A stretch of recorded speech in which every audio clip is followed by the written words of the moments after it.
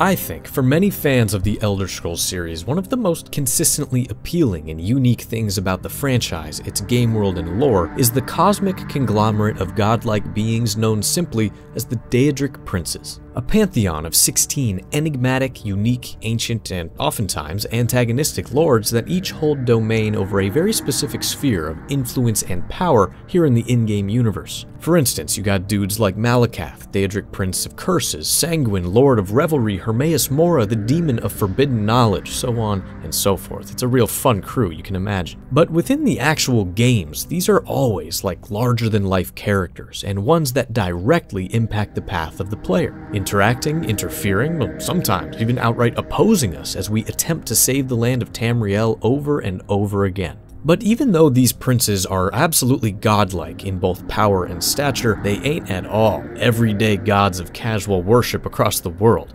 But instead, you could almost think of them like anti-gods, or even demons. The darker and more interpretive side of the divine coin, if you will, the idols of cults and whispered prayers. Deities that do not seek to serve mankind in any way, but instead use it for their own cryptic and sometimes sinister games. And while every one of those princes absolutely has their own unique personality, aesthetics, and agenda, there is one of the 16 that has amassed a very special sort of fandom amongst us, the players. One that stands out to me as, well, quite a bit different from his peers. A prince with a wicked sense of humor, a love for the arts, a taste for fashion, an appreciation for cheese, and a prince that just so happens to be completely and utterly insane.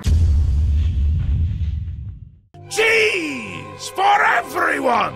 Wait, scratch that. Cheese for no one. That could be just as much of a celebration if you don't like cheese, true? I am talking about none other than Sheogorath, Daedric Prince of Madness. Oh, baby. I gotta say, this is by far the single most requested video since the day my channel was born, and here we finally are, boys, in a brand new video series altogether, meant to highlight characters just like this, that we simply cannot toss in the good or evil pile. The Trickster, the Mad Star, the Skooma Cat, the Lord of the Never There, Uncle Sheo. He has many names and aliases, but only one abstract purpose, I think. A force of unfathomable power, potential, and unpredictability in the Elder Scrolls series. A god that is truly neither hero nor villain, but something much more interesting altogether. And simply put, dude, one of the greatest and most fun characters in the history of video games, period. So of course, as always, I want to dive in deep here and cover it all. I mean, what would the purpose of a god of madness be in an RPG? How does he stack up against some of his more edgy and dark brethren? What is his strange and intimate connection to the Daedric Prince of Order? How do his appearances differ over the years? And, well, why is he so completely insane? Well, before we continue, I actually need to ask you one more very important question. Have you or a loved one recently had a run-in with a certain god of insanity, upset him, and ended up having your entrails painfully removed and repurposed into a jump rope? Or maybe the carriage you decided to take across Skyrim to Winterhold crashed and left you hurt and unable to work. Sit back and enjoy the ride. Well, if you answered yes to either scenario or find yourself otherwise injured and in need of a lawyer, then the sponsor of today's video is here to help. Morgan & Morgan is America's biggest injury law firm with over 800 attorneys standing by right now. Because listen, man, an unfortunate fact of life is that injuries happen. Car accidents in particular are way more common than you'd think, with the US alone recording over 2 million every single year. But what makes Morgan & Morgan special is the ease of access, dude. I'm talking 8 clicks or less to submit a claim for review. And to make it even sweeter, you only pay a fee if your case wins. So there's really nothing to lose. Being injured can derail your entire life and livelihood, even for a Daedric Prince, and Morgan & Morgan will always be there to fight for you. So check out the sponsored link in the pinned comment to support this channel, and thank you very much, Morgan & Morgan, for sponsoring today's video. So to understand the Prince of Madness, his purpose, and especially his origin, I think we first have to dig into the daedra at large, the relationships they share with each other, with mortals, and really just divine history dating back to the creation of the mortal plane. So if you listening fancy yourself an Elder Scrolls veteran, feel free to skip up to the next chapter. I'll see you up there. But I think if you know even the smallest bit of lore on this series, you probably know that there's like a lot to it, especially when it comes to the more ethereal, religious, or historical aspects of the story. I mean, even the different in-game races have their own unique versions of the gods, the mythology of creation, and even the recounting of certain world events. It's something that I believe gives the game world a ton of believable depth and nuance, but also, for sure, makes finding the so-called fictional truth very, very tough. So everything in this video is, as always, just my interpretation and opinion. Please share yours below so I can tell you you're wrong. Nah, I'm just kidding. So then I guess the story of Sheogorath really begins in the primordial soup of space. Back in a time when all there was in existence was a divine race of energy beings known as the Et Ada. The Et Ada are also referred to as the original spirits, spirits that were made up of the essence of the primal forces categorized as light and dark. Now, who knows what these Eta dudes got up to in the timeless sea of the cosmos back in the day, but one of them was a particularly imaginative and restless spirit we know as Lorkhan. You see, Lorkhan somehow got a bunch of the other Et Ada to help him out with a little something, just a project that he had been thinking about for a while. I don't know, let's call it the creation of all material space in the mortal plane, aka the creation of Mundus, the realm of existence that holds the planet Nirn, and in turn holds the land of Tamriel where all of these games take place. But this act of creation was one that sapped those specific spirits of their divine power, making them much lesser spirits. Now this is really where divine history is up for interpretation. Some races believe that the Et Ada who helped Lorkhan out with the creation of Mundus were tricked into doing so, duped into weakening themselves, while others believe that it was a selfless act, certain spirits just volunteering, raising their hand, hey, I'll be weakened, and all poured their energy into the creation of life willingly. But whatever you personally believe here, it doesn't really matter, man, because this split the Et Ada big time into those who assisted Lorkhan and, well, those who did not. And these two groups of gods would eventually be known as the Daedra, which is Old Elvish for ancestor, and the Daedra, Old Elvish for not our ancestor. 8 of those Daedra came to be known as the Divines, or the basic gods of the world, but always remained weakened and tied to something called the Earth Bones. Now, this just means that they are essentially in stasis, weak, and can even be killed. The Daedra, on the other hand, they were laughing the entire time from the sidelines as they retained their full primal power and thus are wild, free gods of their own pure nature. So, they are seen in many places across Tamriel as a danger, demonic gods that cannot be trusted and have absolutely no love for mortal life, mysterious and freaky entities that see those in Mundus as simply a game to occasionally toy around with. And to be honest, that belief is not very far off, boy. But the princes, those 16, are just the most powerful of all Daedra. So powerful, in fact, that they each have their own piece of real estate, an entire realm within Oblivion, which is sort of like the hell or netherworld of the Elder Scrolls series where all the Daedra reside, with each prince's plane reflecting its master's nature, aesthetics, and personal agenda like we said earlier. But what if I told you that this original shakeout of divine events and this initial roster of princes did not include a Lord of Madness at all? You heard me right, man. Sheogorath was never there from the start. At least, not in the form that we all recognize him in. Now, as hard as it might be to believe, this wild bastard was originally a different prince altogether, Jyggalag, Daedric Prince of Order and Deduction.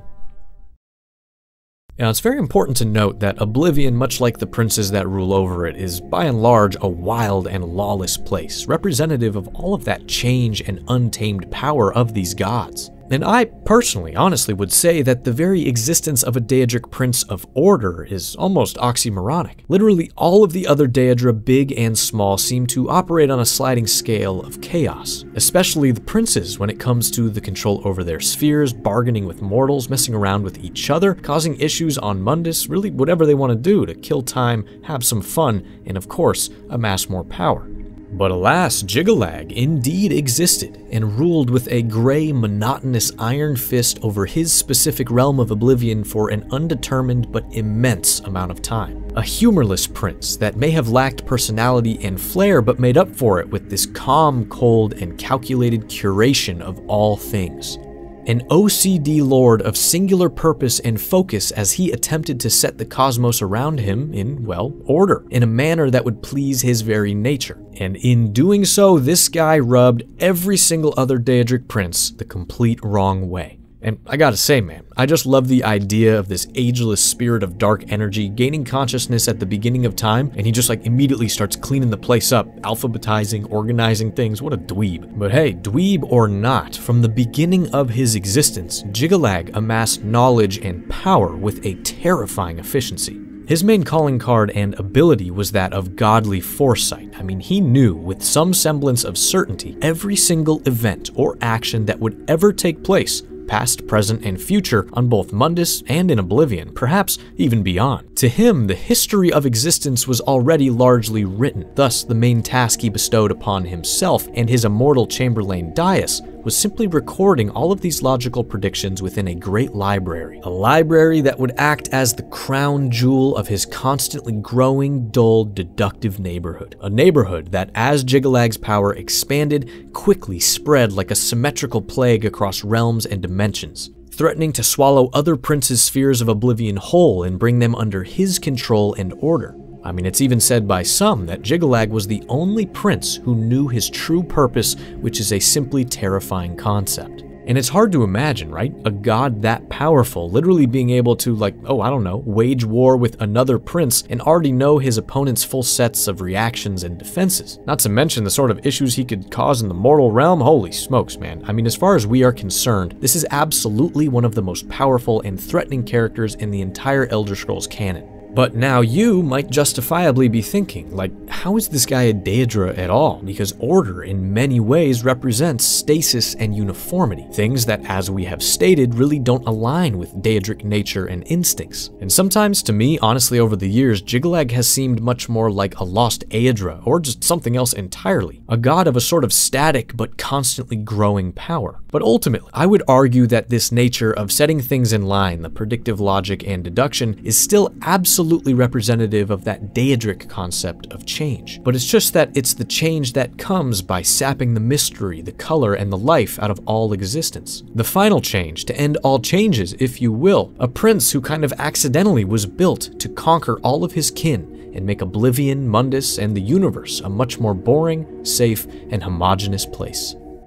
But hold up now, partner, because you are the crazy one if you think the other daedric princes would just kind of stand around and let this boring totalitarian homie spread his nasty order all over the damn place like he's the Pixies from Fairly Odd Parents. And believe it or not, as powerful and mysterious as the other 15 princes are in their own right, Jyggalag at one point completely terrified them to the core, and each prince independently knew that they stood no chance standing up to him alone. Some legends even say that Jyggalag had grown so powerful that he once ruled over all of his brothers and sisters, with his eyes on an unyielding eternal dynasty without equal across all planes of existence. Yeah, now that ain't gonna fly, man. So, of course, the other princes had had enough, and in an absolutely unprecedented show of cooperation, they banded together against their common enemy and decided to do something, in my opinion, particularly cruel. Instead of just destroying or banishing the Great Prince, they came to the decision to curse Jyggalag. Curse him to become his very own worst nightmare, the thing that he despised above all else.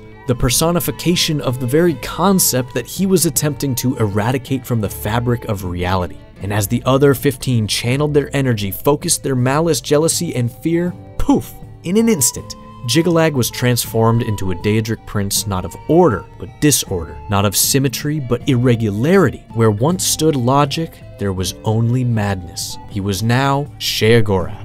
Now, who knows all the details of this confrontation, right? Perhaps there was some sort of cosmic conflict, epic wars between these princes for millennia, but all those tales are lost to time. All that matters is that in the blink of an eye, Jyggalag was replaced with an absolute loon, a crazy son of a bitch who found himself suddenly self-aware, with no memories of his previous identity, fabulously dressed, entirely hilarious, and surrounded by a world of monochromatic order. I'm sure he was disgusted. So Sheogorath then likely shrugged, chuckled to himself, and immediately set about redesigning the place to fit his liking. His dimension was remade to be the Shivering Isles, the great library of logic burned to the ground, and Daius locked away forever. The threat to the other princes, seemingly, was caged away inside of a madman, and all of Oblivion breathed a collective sigh of relief.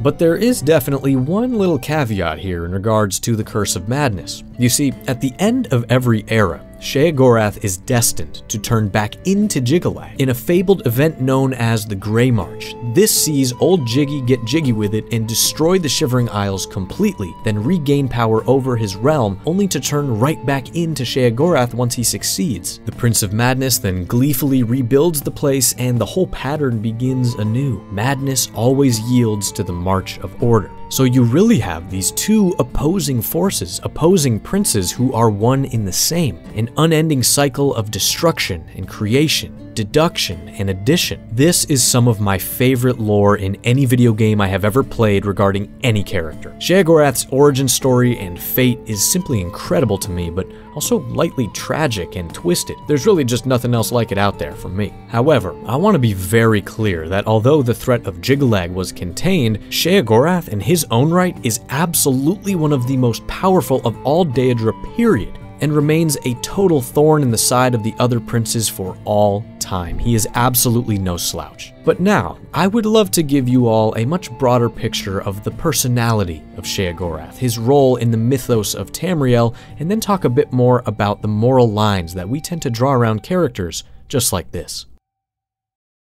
Well, if you ask me, within the Elder Scrolls universe, you would be hard-pressed to find a character more grand and more unique than Sheogorath. He is, of course, most often associated with the concepts of creativity and insanity, with mortals who have lost their minds being referred to as Sheogorath kissed or Sheogorath touched. And really, any crazy guy hollering in a city square or weird old hermit types are all said to have communed with this prince, being told incomprehensible facts of the universe. But he is also affiliated with things like thunderstorms, misfortune, weather, and just unpredictability. And let me tell you, man, the history books of Tamriel are riddled with tales of men and mer alike that came to gruesome ends after worshipping Sheogorath. And I would say in most corners of the world, he is absolutely feared on some level. Now, while every daedric prince is a completely ageless, genderless being in truth, Sheo typically presents to mortals as a late middle-aged, bearded gentleman with a charming two-tone suit of fabric, an elegant cane or staff, and devilish wit. Unless, of course, you are a Khajiit, in which case he is Sheogorath the Crooked-Tail Skooma Cat, but that is beside the point, because I think for us as the players of these games, the thing that really makes Sheogorath shine as such a memorable character is the absolutely incredible personality and writing. I'm telling you, man, when you get to speak with this dude firsthand, it is simply something else. The Daedric Prince of Order. Or biscuits. No, order. Yeah. And not in a good way. Bleak. Colorless, dead, boring! The character is voiced and truly brought to life in the fourth game in the series by beloved and legendary voice actor Wes Johnson, who has actually voiced other princes as well as like half the characters in the game of Oblivion. But Sheogorath is without a doubt his finest work, equal parts thespian and tormentor. His voice tinged with idle boredom, mischief, and impending violence. It's just so good. Ooh, what kind of message? A song? A summons? Wait, I know! A death threat written on the back of an Argonian concubine. Those are my favorites. I mean, it is said that his favorite pastime is straight up torture, and he doesn't discriminate, man. He'll torture anyone, anything. According to legend, after he was cursed to be Sheogorath, the prince spent the first several thousand years of his existence carefully ripping apart butterflies, tormenting them slowly for just his own amusement and experimentation, I don't know. And the tales only begin there. In the in-game book called Myths of Sheogorath, 3 short stories provide further characterization that I just think is incredible and has to be mentioned here. The first story describes a stroll Sheogorath took in humanoid form around the mortal world, which, after about 11 days and 11 nights, he deemed to be totally boring. But just as he was having that derogatory thought, a beautiful young woman walking by remarked how nice the singing of the passing birds was. So Sheogorath took a listen and he agreed, then immediately grabbed that woman and ripped her limb from limb, using her tendons to invent lutes, her skull and arm bones to invent drums, and the rest of her bones to invent flutes. He then gifted these like bloody pulpy instruments to the mortals nearby and just went on his merry way with a smile. This story is literally titled Sheogorath Invents Music. Fucking fantastic. The second story in this book describes an ancient king who was absurdly rational and I would say rather dull. He preferred order and function in his home and his city above all else, while the populace of his kingdom wanted to create art, party, and live lives of hedonism. This, of course, disgusted the king, so he passed various laws outlawing art, festivals, and the building of any building that was not entirely practical. The people, understandably, hated this, so they prayed to every god imaginable to come and make their king revert his actions. And guess which one answered the bell? Sheogorath then visited that king in a dream, coming to him as an entire field of flowers, with each flower's center being the face of the mad god. And he told the king, "I am the god of the creative and the deranged, and since you have no use for my gifts of creativity, I have decided to bless you with an abundance of my other gift." And from that point forward, every single infant born in this kingdom was completely insane. The king was eventually killed by his own son, the buildings were all painted in stripes on one side and solid red the other. The new king fed a stew of human flesh to his people,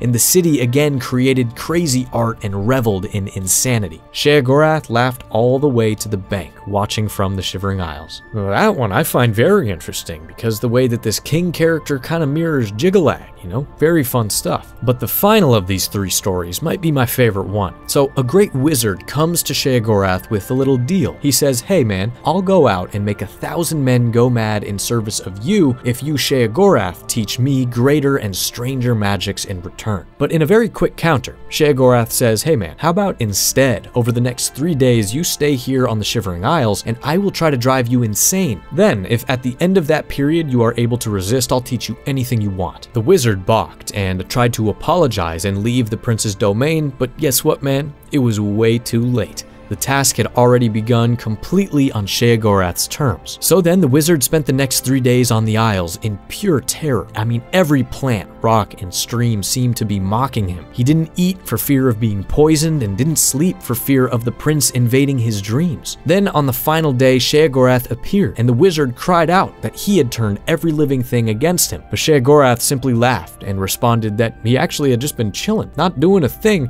and it was the wizard's own delusions that drove him insane. And so the wizard was mad, spending the rest of his life muttering to himself and anyone around him how Sheogorath is already within all of us. So this is just the kind of shit that Sheogorath gets up to. I mean, he literally just messes with people because he's bored. Sometimes that means he might do something horrendously gruesome. But now I really want to touch on the fact that this video is calling him neither hero nor villain, because I would agree that right about now, dude is sounding rather villainous.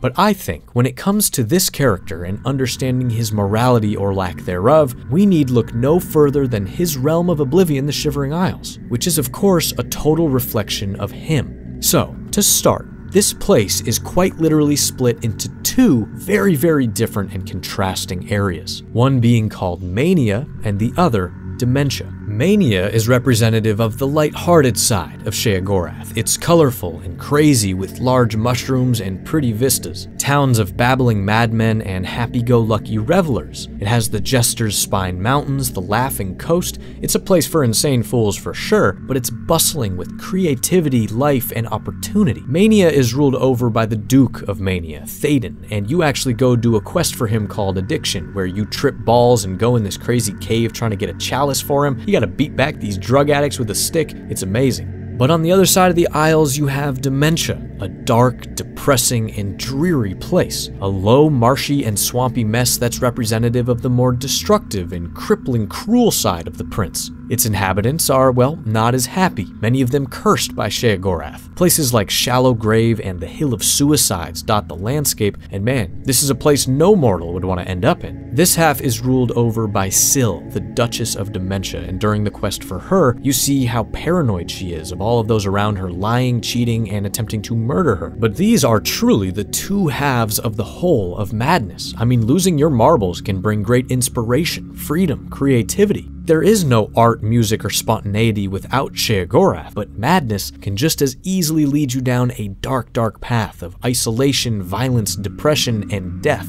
Then furthering this theme, you have Sheogorath's capital city of New Sheoth, which sits right on the line between the two regions, the districts of the city being Bliss and Crucible, with Sheogorath's palace and throne room literally straddling the line. And that is because he is master of all under this umbrella, and thus responsible for the potential good and inevitable bad of madness. I just think it's all so appropriate, well-designed, and perfectly executed on the Shivering Isles, and it would be irresponsible for us mortals to point at this fine dapper man and say he is good or evil. Now, usually on this channel, we would throw characters like that into the NPCpedia, but well, more on that later. But of course, the myths and stories of Sheo don't stop with the little three that I shared. There's another in-game book called 16 Accords of Madness, which chronicles all these various encounters and victories this dude has had over the other Daedric princes. Getting Malakath to kill his own son, winning a bet with Vermina by literally doing nothing, getting Hircine's mortal champion to maul himself to death. This guy is just a deviant, a total bastard, and I recommend you read every shred of anything that you can find on him in-game. But oh god, okay man, I think for now that's enough backstory and discussion, because I really want to bite into the meat of this thing already and take a look at this prince within these games. I want to see what he's doing, what he's asking of us, and brother, it all begins in the Elder Scrolls II Daggerfall. So, Daggerfall is a very large game, man, we all know that. Lots to do and lots to see. But you gotta remember that this is definitely an age before Sheogorath and the other Daedric princes were really explored narratively to the point that they are now. And his first appearance? Well, Sheogorath kinda looks like the dude from the Atlantis animated movie. Maybe that's just me, but he does look a little goofy. But of course, in all of these games, it is customary for you to embark on a very specific Daedric quest for each prince you meet. Sometimes it's to become their champion or just do them a little favor, typically for a rather sweet reward. And I just think it's always a great way to get the player familiar with these tricky gods. So here in Daggerfall, Sheogorath asks you to track down a battle mage and invite him to a tea party. Okay, just kidding, he changed his mind and now he wants you to murder him. Okay then. Well, if you go to the specified dungeon within the time limit, kill the battle mage, then go find the Sheogorath priest, you are given for the very first time ever the Daedric relic known as the Wabbajack.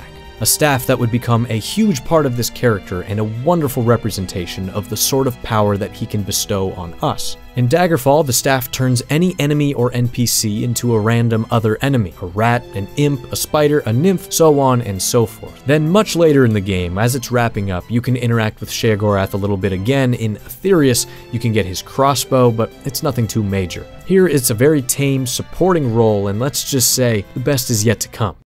Because in Morrowind, we actually get a ton more Sheogorath and even see a bit of growth with the characterization as well as his place within Dunmer culture, which is very interesting. So the Dunmer, or Dark Elves, are a race that actually openly worship certain Daedric princes, but only the ones that they personally consider good. Then there are the bad Daedra, and well, Sheogorath is categorized as the fourth corner of the House of Troubles, the cultural term for the lords that are never to be trusted, aka he's one of the bad Daedra. And Sheogorath specifically is feared for his ability to test the faith and mental stability of the Dunmer people, as well as some treachery he enjoys causing within Morrowind's great houses. Worshipping him in any way is explicitly illegal here, even though there is an entire region of Vardenfell to the north named after him. But there is still an ancient shrine dedicated to his worship under the city of Vivec for you to discover and interact with. Now, if you personally have played Morrowind and visited that very city, you likely know about Bar Dao, the moonlit hovering above the metropolis. A massive, destructive object hurled from space and only stopped at the last moment by the great magic of Vivec himself and the power of the Tribunal protecting the city and its people. Well, it is heavily theorized that Sheogorath was actually the one to send this object toward Morrowind, possibly for fun, to watch the region get completely obliterated, or maybe, I think, as a more personal gesture of revenge, given how the Tribunal outlawed mad god worship and disrespected Sheogorath so openly. But either way, through the events of the game Morrowind and moving forward on the Elder Scrolls timeline, thanks to you, the mysterious Vivec vanishes and Bar Dao completes its delayed impact, obliterating the city and killing countless people, which then leads to a time known as the Red Year, where all the volcanoes around are erupting and most of Vvardenfell is completely destroyed. So while it may have taken a while, Sheogorath is directly responsible for a ton of death and evil in this part of the world, which is very interesting to me. But I do like that the game takes place before all those events, and yeah, you get to serve the Prince of Madness here in another Daedric quest. What is it, mortal? Have you come to be of service to Sheogorath? That in and of itself speaks toward your madness. This pleases me. Fetch the Fork of Horripilation from the Mad Hermit near Aldredania. Take care with him. He's not the most stable man. So in classic Sheogorath form, he asks you to go and kill a bullnetch with a fork. Okay. And if you do this, he grants you the Spear of Bitter Mercy, a very, very good weapon worth a bunch of money. I see you have completed my little errand. Well done. Perhaps you've gotten a taste of madness as well? Do not believe madness to be a curse, mortal. For some, it is the greatest of blessings. A bitter mercy, perhaps, but mercy nonetheless. Give me the Fork of Horripilation. I believe I have something more suitable for your needs. Go now. Remember what you have seen. But perhaps more interestingly, in my opinion, in the Daedric quest for Azura, Queen of Dusk and Dawn, you learn about this little wager between Sheogorath and Azura. So they at some point discussed the concepts of solitude and isolation. Azura claims that a mortal would eventually achieve a level of peace and harmony living in solitude, while Sheogorath is like, nah man, anyone would eventually go crazy. So they are observing a dark elf lady named Reyna Drolin with a time frame to see who ends up being right, and with the end of the wager quickly approaching, Sheogorath is attempting to cheat by sending servants to go torment the woman and make her go crazy. So you have to go intervene and preserve the purity of that little experiment. And I think this is a really cool little quest, because you see that as powerful as Sheogorath is, he doesn't always come out on top, and certainly doesn't give a shit about playing by the rules. Again, what a bastard. But I think moving toward Oblivion, we all know, man, that this is the main attraction, the climax of the entire Sheogorath experience to date. Because here, boys, he has an entire DLC dedicated to him called the Shivering Isles, which is possibly the best expansion set in the history of the Elder Scrolls franchise, and I don't say that lightly, man. It's also really where we get the meat of all of his backstory and lore regarding Jyggalag, the Grey March, etc. But I will say that before that even released, in the base game of Oblivion, there is a normal Daedric quest to complete as usual, which involved finding his statue, then bringing him some lettuce, yarn, a soul gem, and spreading some plagues for him. Then when you complete it, you are again, just like Daggerfall, gifted the Wabbajak, which similarly transmogrifies enemies into various other things, but that is definitely overshadowed by this DLC. So in essence, this expansion pack is centered around Sheogorath opening a door into the mortal world, inviting really anyone into his realm in hopes of finding a champion. Because for him, it seems that the era is coming to a close rapidly, and that of course means that the Grey March is about to happen. The Mad Star is fated to again turn into Jyggalag and destroy the Shivering Isles. But maybe, just maybe, this time if he finds someone capable enough, this eternal cycle can at last be broken, and that is where we come in. So the DLC begins with, yes, a mysterious stone door popping up in Cyrodiil with this appearance of a multi-faced screaming head. It's very, very cool. And you find some suckers hanging around outside who went in and lost their damn minds. Then we hear Sheogorath speak. Unworthy, unworthy, unworthy! Useless mortal meat, walking bag of dung! A nice effort, though. Shame he's dead. These things happen. Bring me a champion! Rend the flesh of my foes! A mortal champion to wade through the entrails of my enemies. Really? Do come in! It's lovely in the Isles right now. Perfect time for a visit. So, of course, in we go, and we are greeted in a very small room by Haskell, Sheogorath's personal chamberlain, and a wonderful character in his own right. Yes, what can I do for you? I imagine you're here about the door? Yes, you have entered, and now you are here. Amazing. Truly. And at last, when we decide we are up to the task, we are whisked away in whimsical fashion to the Shivering Isles.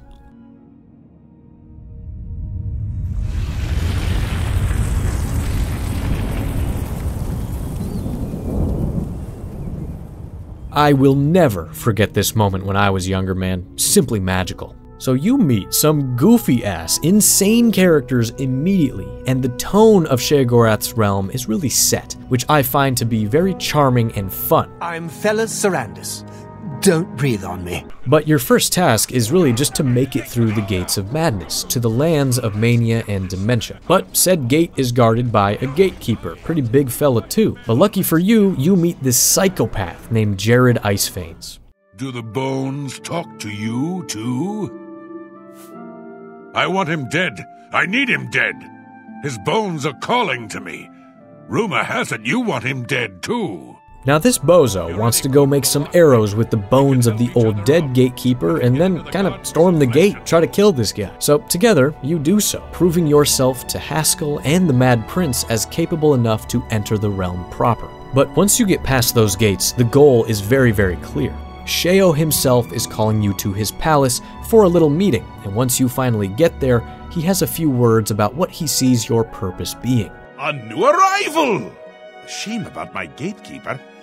I'm so happy I could just tear out your intestines and strangle you with them. I suppose an introduction is in order.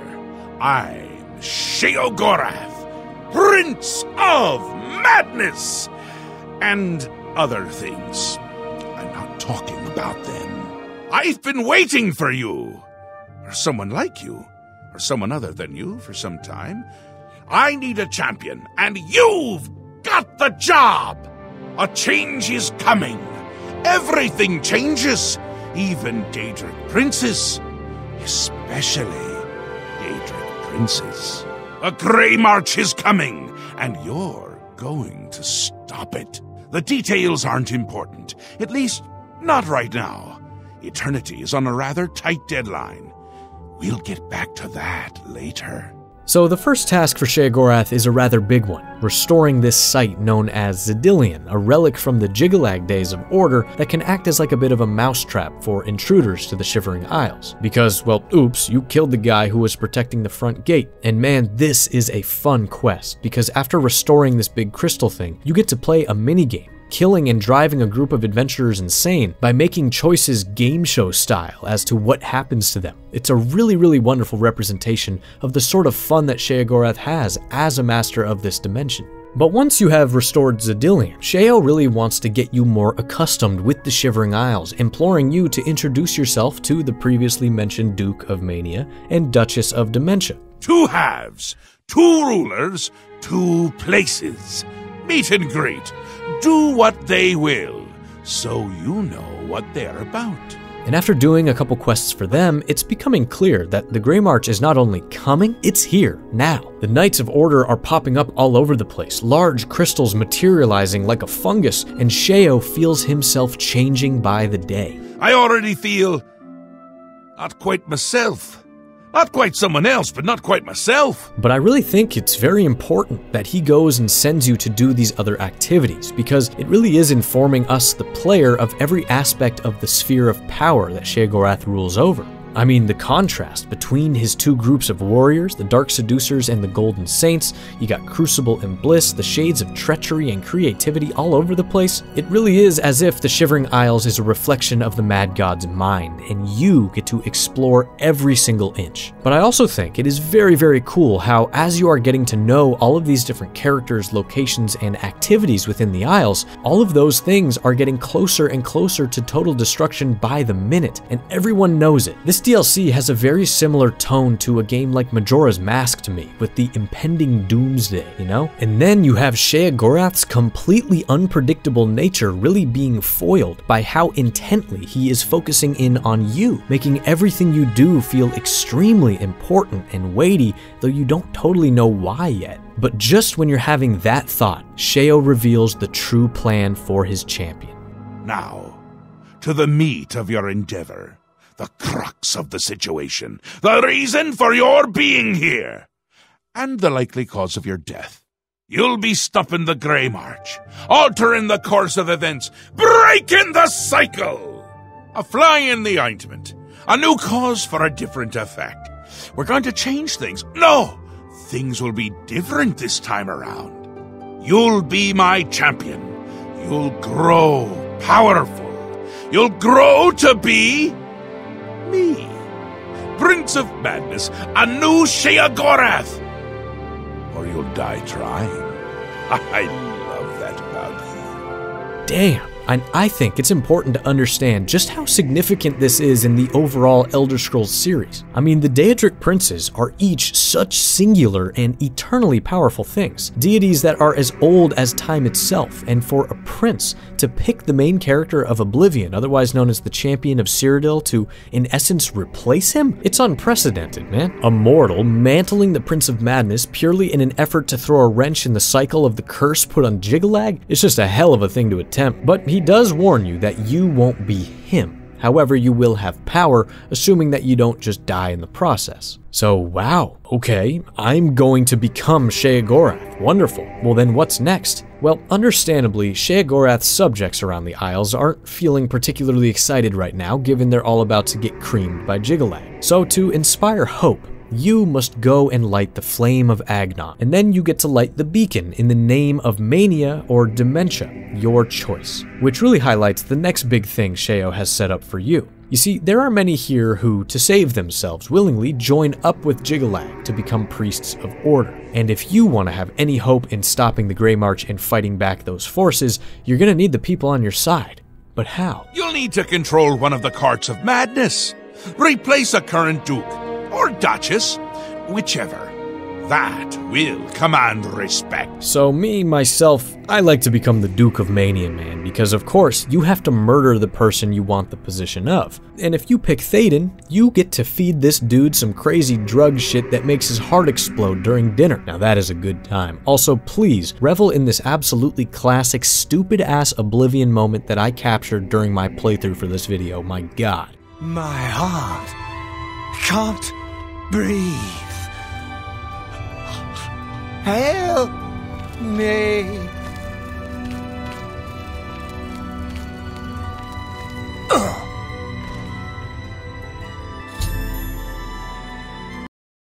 But the other Duke or Duchess will see how Sheogorath replaced their counterpart with you and then storm out of the city, vowing to join up with Jyggalag as a priest of order. Oh well. So from here, it's pretty much action time, baby. The forces of order are invading the Isles, so you now as the Duke or Duchess lead the forces to the fringe to fight them back. And it seems that the order is spreading very, very rapidly. You then run around putting out fires, killing knights, cleansing various important things of these ugly crystals. But soon, you get the sense that perhaps time has run out and you have failed. As I feared it would, my plan has failed. The Grey March is upon us, and I must go. I thought we had more time. I thought we had a chance. My plan has failed and we were so close. Optimism! How adorable. I love it! Even at the end, you make me laugh. I'm lying. That wasn't funny at all. No matter. Soon you and everyone else will be dead, and I will be left a mad god, ruler of a dead realm. Again, flee while you can, mortal. When we next meet, I will not know you, and I will slay you like the others. The realm is dead! Sheogorath is dead! All shall crumble before Jyggalag!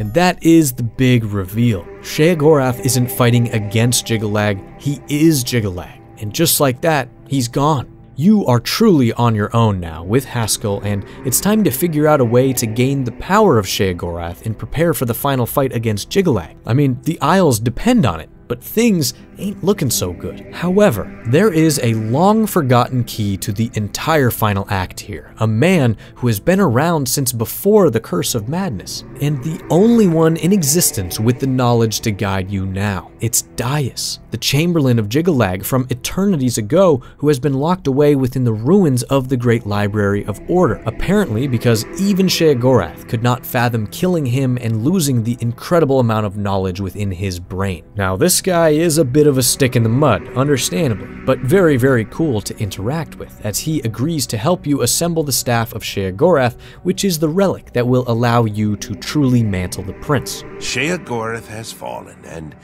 you seek the means to foil the machinations of the Prince of Order. You seek the throne of madness.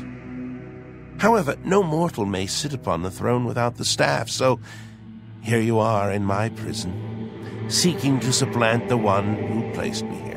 I just think any and all discussions with Daius are so cool. I mean, the voice acting is great. He seems so bitter and bored talking to you, and it's really what gives the entire storyline that immeasurable sense of scale. So even though he thinks you're gonna fail, you go to get the ingredients necessary for Daius to craft this second staff. First stop is getting the root of this ancient tree to act as the staff's shaft, where you get to fight in Ocarina of Time fashion a dark version of yourself, the reflection of the hero, which then drops Shadow Rend, which is maybe my favorite weapon in the entire game. By the way, definitely check out my video on Dark Link if that sort of thematic thing appeals to you. But then it's off to go get an eyeball, which will be affixed to the top of the staff, and who better than an old crazy woman named Sirta, who survived the last Grey March and has really seen everything imaginable in the Shivering Isles. Then once you have those two things, it is back to Daius.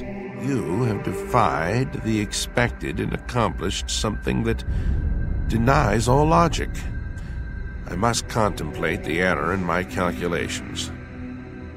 Now, take your treasure and leave me.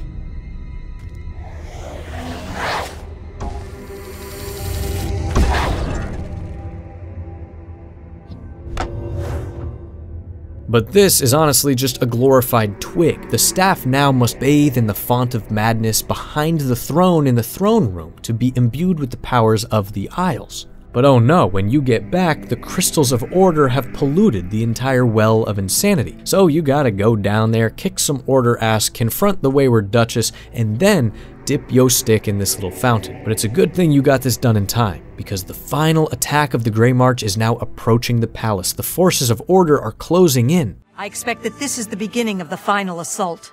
The cursed usurper Jyggalag himself may even take the field before the end. This is it, baby. It's time to kill a god.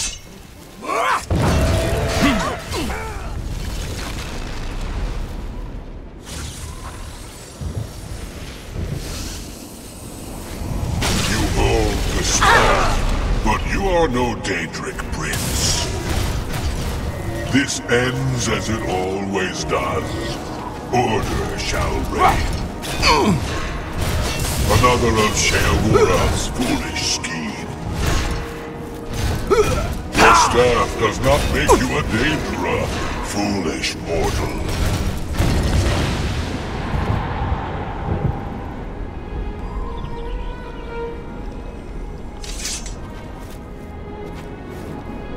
Enough! I am beaten. The Grey March is ended.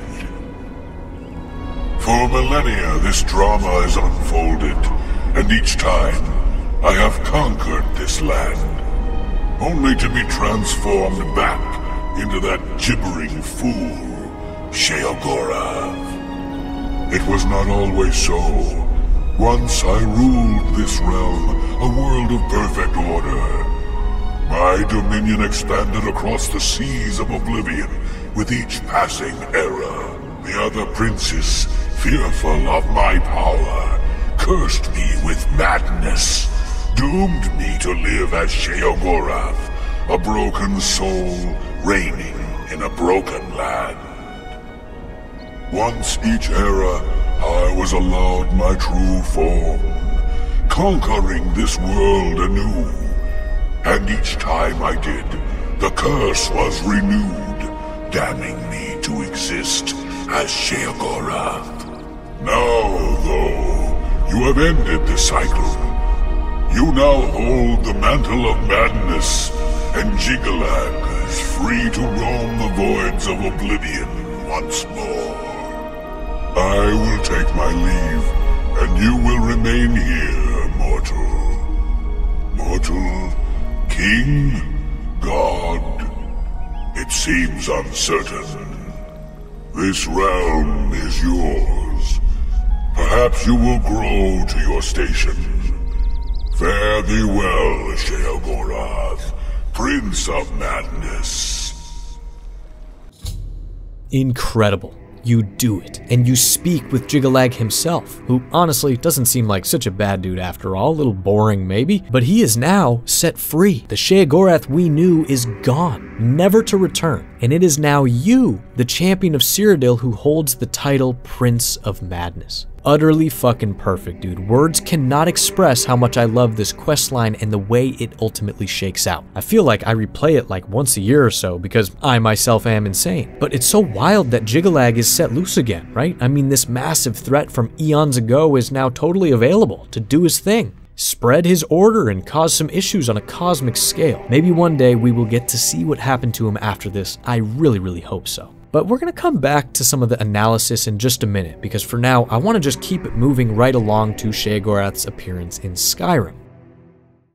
Well, I would estimate that maybe a majority of current Elder Scrolls fans were introduced to the series because of Skyrim, and thus the very first Sheogorath they ever encountered was likely the one here, found in a very fun and unique daedric quest that begins in the city of Solitude. But it's very important to note that the games in the mainline series occur in chronological order, meaning that this Sheogorath should be, well, the champion of Cyrodiil, sometime after his ascension to the position.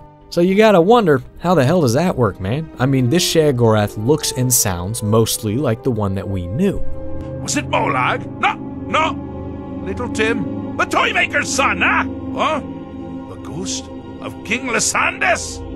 Or was it one? Yes! Stanley, the talking grapefruit from Passwall! Ha ha! Well, there are many different perspectives on this for sure, and just the entire concept in these games of mantling, so I highly encourage you to form your own opinions. Don't let any self-proclaimed lore masters bully you on Reddit or anything. But I personally absolutely believe that this is the champion of Cyrodiil, and a combination of things have turned them, whoever they were, into this. So first off, I view the entire Oblivion Shivering Isles quest as kind of an invitation of madness. I mean, the door appearing, the entire progression of events, the things that you do and see, you may think that you are in control as the player. But the player character, in my opinion, is absolutely walking deeper and deeper into complete insanity with every quest completed. I mean, Daius even says, hey, I know everything and predict everything, and guess what? You're about to fail, but you, as you're transforming into the prince,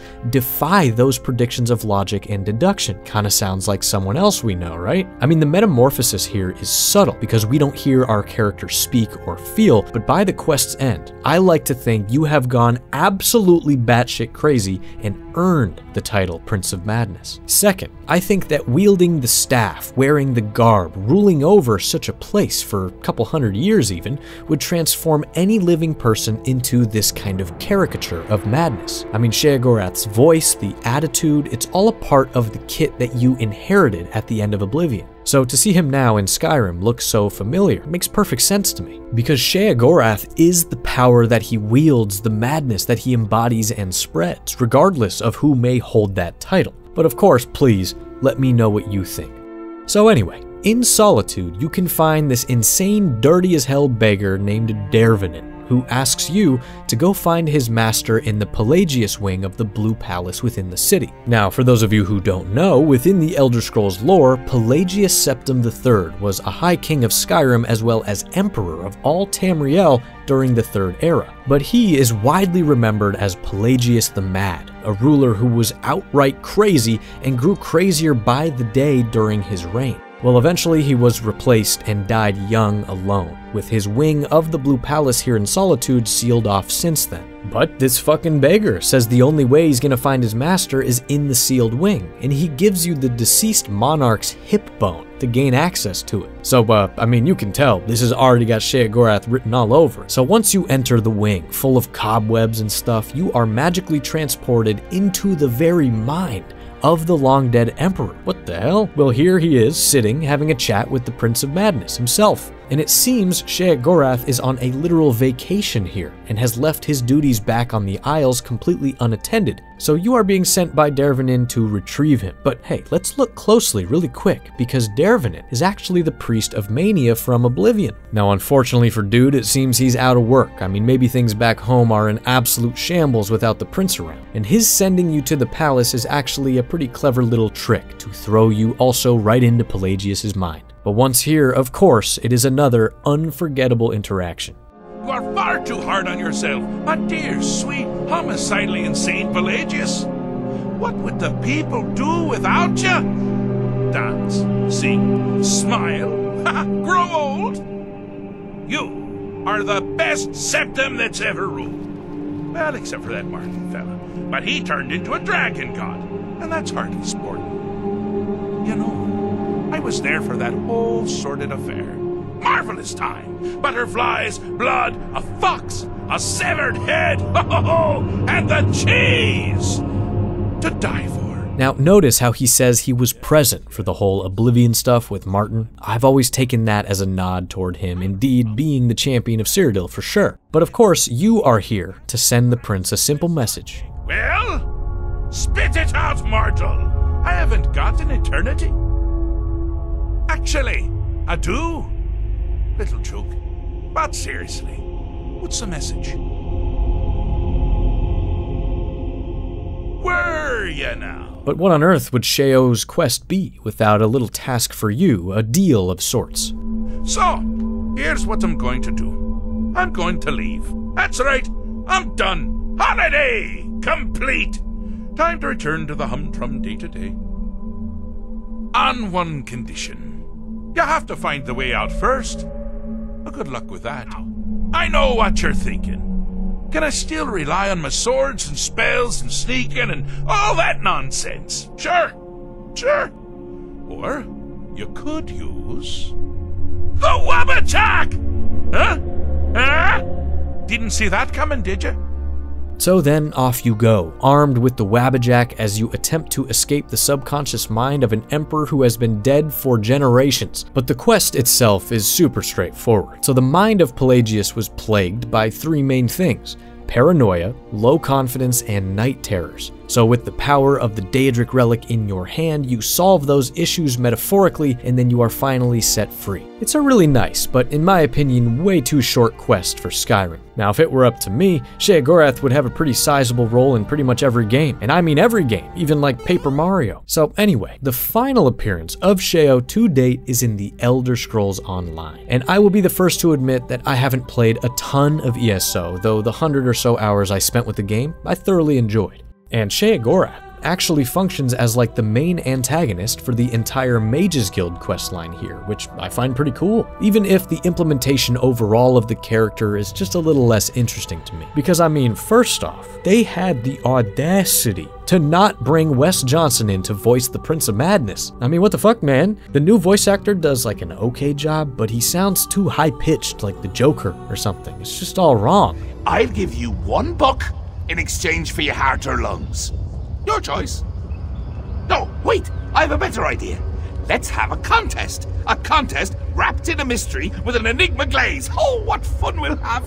Especially considering Wes voices Hermaeus Mora in the same game. There's just no excuse. I don't get it. But within the gameplay, okay, Sheogorath had made a deal with a certain archmage of the Mages Guild a long time ago named Shalador. So in exchange for a magical tome known as the Folium Discognitum, Sheogorath was given the island of Ivia. Surely a pretty shit deal for the Archmage, as the Ivia was literally created by Shalador to be a haven for mages and wizards throughout the world, a place to practice magic and share knowledge with peers. So he claims that Sheogorath tricked him into this trade, literally plucked it out of Mundus and added it to the Shivering Isles. So it is up to you, as well as every other person who's ever played this game, during this quest to get it back for the Mages Guild. Well, of course, the Prince of Madness is always open to negotiations, but only if you complete 4 trials. Trials that lead you to 4 different other ancient tomes, which are loaded with information on how you're going to summon Ivia back into Mundus. But a little tricky detail that isn't mentioned,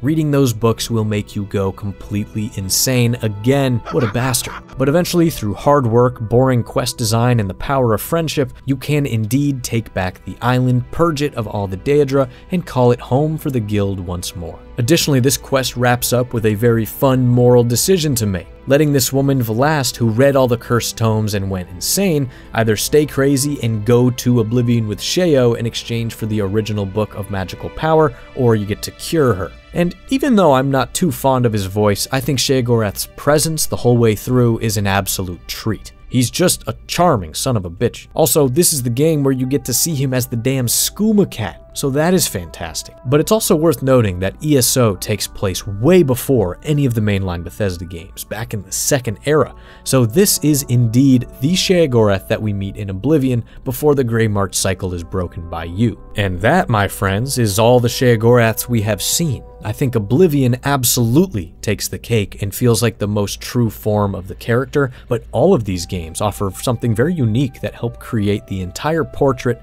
of the Prince of Madness.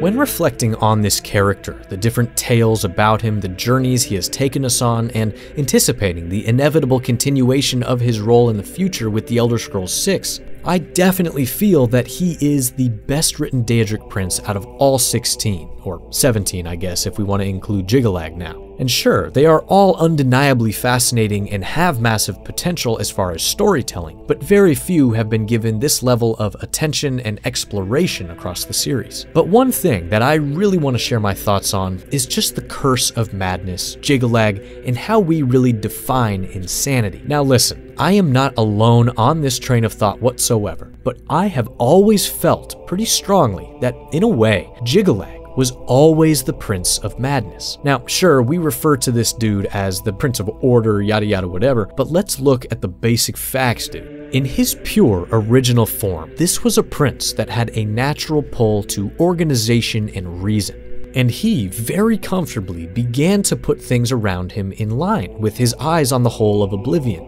A realm that he, as the prince who knows everything, would know is inherently an infinite chaotic place ruled over by other entities that align themselves with a much more topsy-turvy, dynamic, ever-changing well of power. Even though he had success, he was attempting something that, in my opinion, he would have known was impossible. I mean, obviously, because the other princes only let him get so far, right? But just the concept alone of what he was doing borders on a sort of obsessive insanity in itself. Then you have the fact that he had this great library with every logical prediction of events forever, from anything, anyone, whatever. Then of course it stands to reason that within that library held the prediction that he would be cursed by his brothers and sisters to be Sheogorath. I mean, maybe he even saw this prediction himself, and knowing that fact led him toward his inevitable doom in some way. Then you have the Grey March, where every era Jyggalag, in his complete 100% power, willingly goes forth to conquer and destroy the Isles, knowing that he is cursed to then turn right back into Sheogorath when the task is done. I mean, I hate to be that guy, but we all know that famous quote, the definition of insanity is doing the same thing over and over and expecting different results.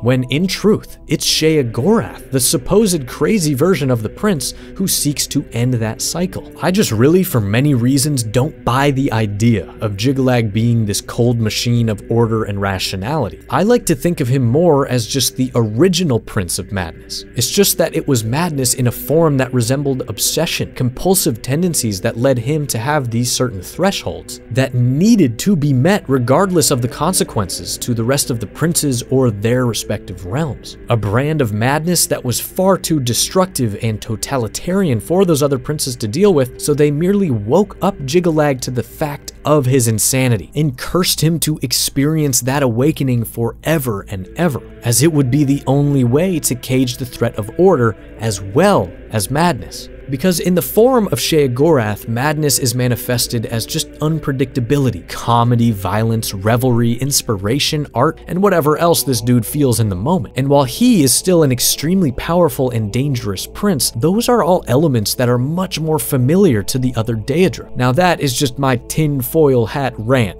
But aside from all that, I also just think it is vital for the legacy of this character to remember that we, the players, enjoy this kind of humorous and open-armed Sheogorath in a way that the people of this fantasy universe certainly do not. I mean, we are playing these games as legendary heroes of prophecy, influential beyond words. So of course, a character like Sheogorath takes genuine interest in us, purely because of what we could possibly do for him. But the extended lore of the Elder Scrolls, dude, it's chock full of the terror that this prince strikes into the hearts of the average man. He is depression, doubt, derangement, all of the things that we have discussed. A god that could show up at any moment to drive you, your loved ones, or even your king mad just for his own amusement. An absolutely horrifying character in the abstract. And honestly, it is a privilege and luxury for us to view him as such a charming little devil. Overall, guys, I just think the legacy of Sheogorath is, well, insane. His impact on the fans of this series and video games at large is immeasurable. The handful of games that he has showed up in, the incredible performance by Wes Johnson, the marvelous backstory and unique presence he brings to the table, the way it ties in the player and you take his seat, it all just comes together to create one of the best video game characters of all time. And that is not up for debate, baby. A god of darkness with an unknowable agenda, who is just as likely to write you a poem as he is to rip off your legs and beat you to death with them. And even still, he will probably still write you the poem. So always remember, I am a part of you, little mortal. I'm a shadow in your subconscious, a blemish on your fragile little psyche. You know me, you just don't know it. Thank you everybody so much for watching and listening to the end. As always, it means the world. Shout out to all of my wonderful patrons. Now, I want you all to enjoy this special little message from a very familiar face. And until next time, peace. I want to know, how are things going on your channel? Are you doing well? Are things mad? Are they going crazy? Do you have yourself a staff of Sheogorath? Would you like one? Because, you know, if you have one for over 200 years, then you become me and I become you, and then I would have the Ghostcharm channel. Or then again, perhaps I'll just pluck your eyes and add them right here to the staff. This is looking a wee bit dry, and yours are looking rather moist. Yes. Or what you'd really need is a wabbajack! Oh, it's lovely. Yes, indeed. You could be right in the middle of doing something on your Ghostcharm channel. I zap ya. Zoom! Pow! Next thing you know, you're a mud crab. And that makes for very, very terrible interviewing. Just clip, clip, clip, clip. What was that? I didn't catch it. Clip, clip, clip, clip. Ah, well, you don't want it. That's all I got to say. So, keep listening to Ghostcharm, or else I'll have to skip rope with your entrails. Ta-ta.